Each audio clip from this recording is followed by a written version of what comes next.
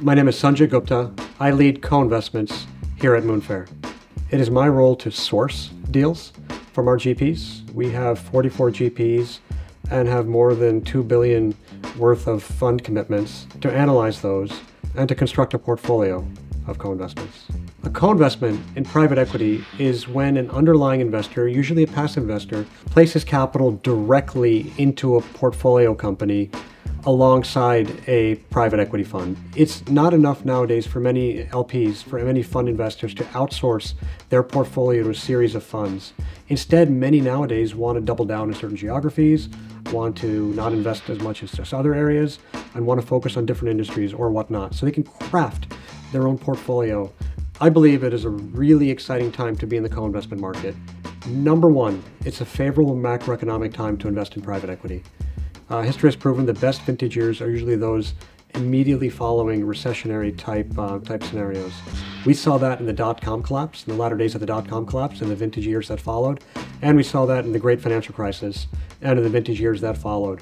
Number two, co-investments are important in today's context because, quite frankly, they're more available. If you look back at the history of private equity, dating back to the 2010s and the 2000s and back to the 90s or 80s, you really saw the development of co-investments come onto its own in the last 15, 20 years. So quite frankly, there are just greater opportunities nowadays to access deal flow and a larger number of GPs that offer co-investments. Lastly, number three, we see more LPs nowadays, more investors nowadays focused on the fee-saving aspect of it and the ability to craft their own destiny. We have several advantages when it comes to co-investments over our peers. Firstly, we're a company that GPs want to work with.